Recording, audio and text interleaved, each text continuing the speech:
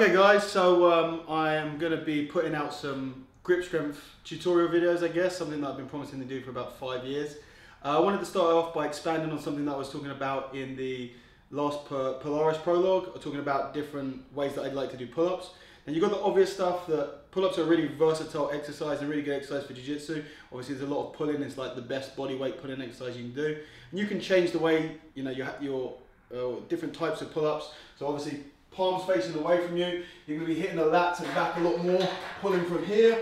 And then of course as a grappler, we want to be engaging the biceps quite a lot, so while we're grappling, so palms facing you, you're going to be engaging the biceps a lot more when you're doing that sort of position instead of the palms facing away. But I wanted to look more specifically about the different ways that you can change the grip to hit different things. The pull-ups are quite good because they do hit your grip as well, but you can change the way that you can work your grip just by doing pull-ups, not even without adding anything on, but just by using one bar. So for example, let's say you want to train just the support of the tip of your fingers. You can just, you know, like sleeve grips or spider guard and that sort of stuff. I can be hooking around the bar, not grabbing, leaving my thumb down here so the hands are quite wide open, doing holds or pull-ups from this position here, and that's going to be working that supported strength just to the hooking end of the fingers.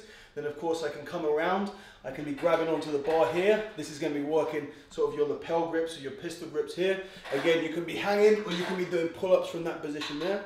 And then as you start to get more into no-gi stuff, where you're not going to be looking to crush as much with that closed hand support, you'll be looking a lot more to hook around, under hooks, grabbing onto the neck and stuff like that. You want to be engaging the forearm a little bit more.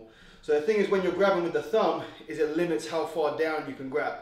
So you take your thumb out of the equation here and you can hook around the bar a lot more and engage more of your forearms to get that flex position. So by taking my hands and bringing them around the bar, I now get a lot more engagement in my forearms, and here I'm working that forearm and wrist position a lot more.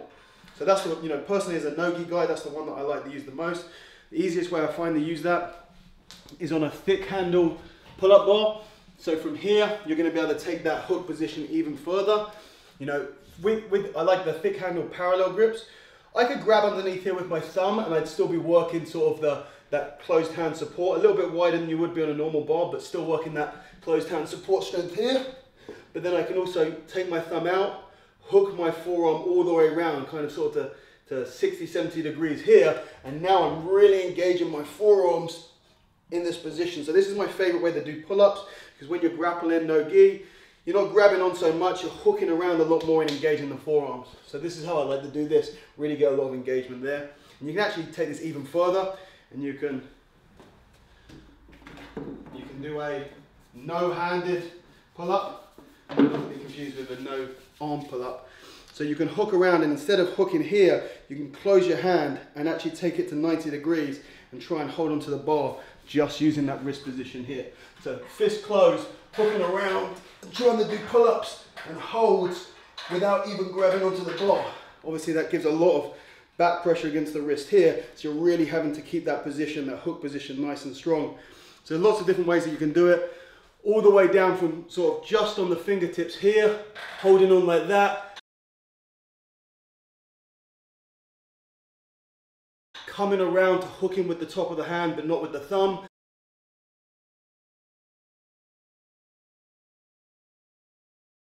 Then coming around to hooking with the thumb and the hand.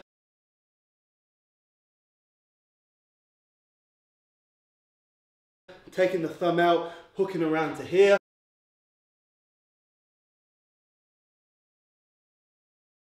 And then even taking the hand out completely and coming to a 90-degree flex wrist position.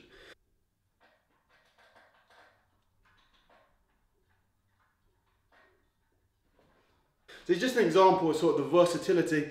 Obviously, if you look at the wall over there, I'm going to show you on the wall, all of these different things, you know, half of the things on that wall are stuff that are designed to change the different gripping positions that you can do pull-ups with, but without having any extra stuff.